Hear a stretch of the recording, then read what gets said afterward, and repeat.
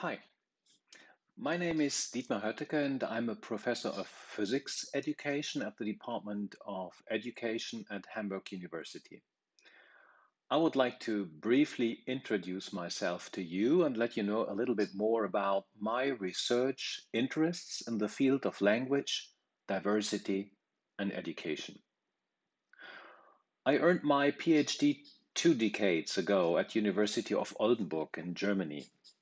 During my research career, I became more and more aware of the fact how closely language and learning are related to each other. This is why I directed my research focus more and more on this issue. There are really good reasons to do more research in this field.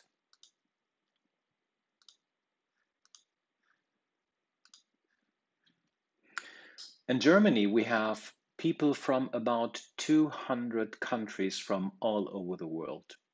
For instance, in Hamburg, which is my hometown, students at school bring about 100 different first languages.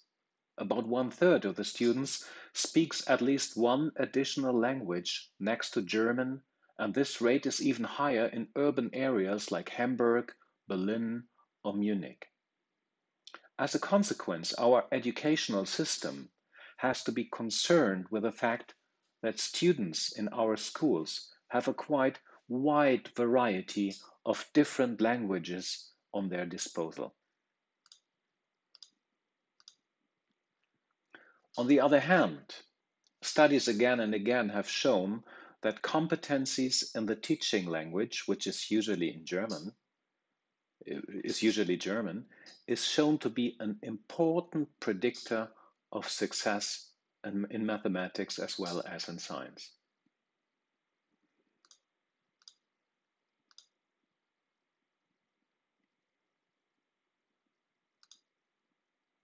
This is too quick. This is actually not really surprising if we keep in mind the manifold demands students have to meet and which are all concerned with language. Language seems to play a pivotal role in science teaching and learning. We know manifold demands in science education which are related to or even caused by language. Among them are that students are interacting with each other during instruction. They are obtaining and understanding and processing information in science. They are reflecting, structuring, adapting and broadening their own knowledge and understanding. They are making and describing observations and predictions. They are drawing conclusions. They are presenting and discussing results and experiences. They are reflecting their own activities and procedures while doing science. They are reading, understanding, or writing texts. They are reading, understanding, or solving test items. All these activities are challenging for students because they are linguistically demanding.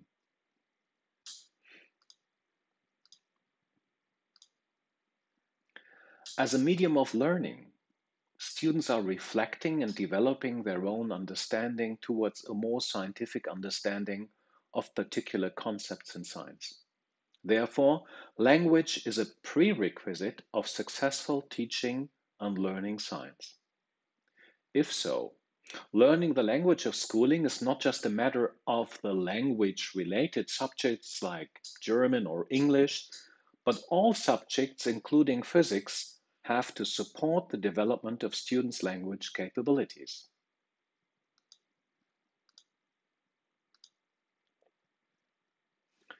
In my group, we are conducting a couple of projects which are all concerned with the role of language in teaching and learning physics. Marcus, for instance, has conducted a very nice project which he finished recently.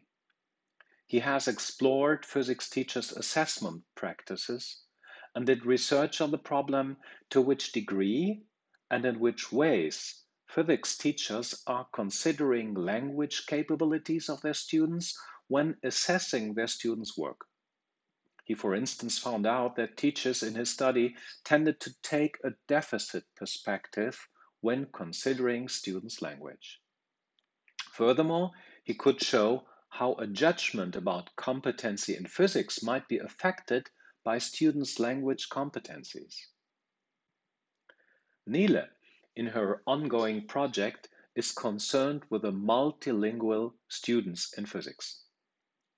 Since research has indicated rather positive effects of using multilinguistic resources during instruction, she is exploring the perspectives of these multilingual students on their language use during physics instruction. Nadia instead is focusing pre-service physics teachers and their perspectives on the role of language and linguistic diversity in physics instruction. Timo and Karina, on the other hand, draw their attention to something different. Both are concerned with linguistic complexity and how it might affect students' learning and understanding in physics. For this purpose, Timo developed a couple of texts for teaching and learning thermodynamics, quite similar to texts in physics textbooks. His central idea is to vary the linguistic complexity of each of his texts. In his main study, each of the texts presented to students will be presented to the students, and the students were asked afterwards a couple of questions about the text. Timo's expectation is that the variation of linguistic complexities on 3 levels of a text affects students' understanding. Karina, on the other hand, works in a rather similar design, but with her concern is about test items. Her project is coordinated with a parallel project in mathematics education. Finally, I would like to proudly mention a project I have successfully applied for together with Ingrid Gogolin. In this project, it is planned to conduct an experimental study in physics teaching about the role of language-sensitive teaching on the one hand and multilingualism on the other. We are expecting positive effects of both. Our research in my group here is based on a broad variety of empirical methods. While Marcus, for example, has based his research on a mixed method approach, Nele and Nadia both conducted interviews either with single persons or with groups. These two young researchers both apply the method of so-called documentary method, which is based on a sociological approach. Timo and Karina, on the other hand, are both working with statistical data and their analysis based on probabilistic models of their data. I hope you have had the chance to develop an idea of the research we are conducting in my group and how we are puzzled with the relation of language and learning. I'm looking very forward to meet you in person at the Hamburg International Summer School 2021, devoted to linguistic diversity, education, and social participation.